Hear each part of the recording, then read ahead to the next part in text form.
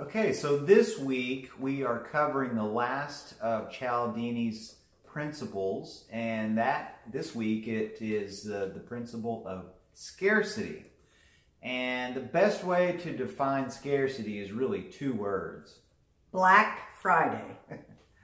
Well, you know, we've all seen those people fighting over the one television that's going to be $42. So they find that they want that one TV. And they're willing to fight for it.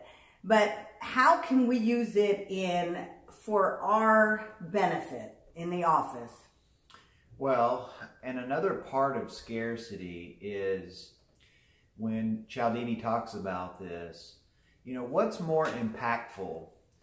You know, to tell somebody what they stand to lose or what they stand to gain. So what do you think?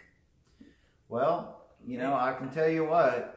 He's very clear. It's what you stand to lose. Now, he gives the example of insulation. When they studied homeowners, homeowners were more likely to insulate their house if you told them how much money they were losing every month than if insulating your house, how much money you would gain.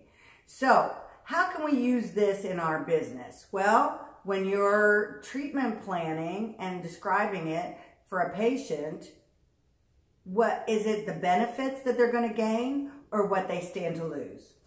Knowing this is really powerful. Remember, all of these principles are natural human shortcuts to making decisions.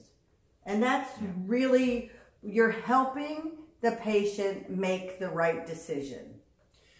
So tomorrow what we'll do is we'll get more specific and we'll give some really specific examples of how we can let people know what they stand to lose versus what they stand to gain, okay?